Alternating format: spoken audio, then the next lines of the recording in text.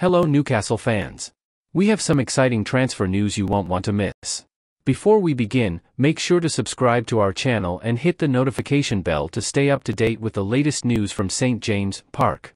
Believe me, this update is a game changer. Newcastle United are reigniting their pursuit of Everton striker Dominic Calvert-Lewin. Football Insider sources reveal the Magpies are preparing a new offer after initial negotiations collapsed.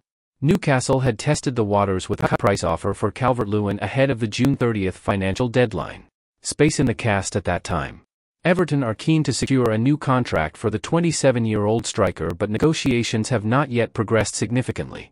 That leaves Calvert-Lewin with a crucial decision to make as the summer transfer window comes to an end.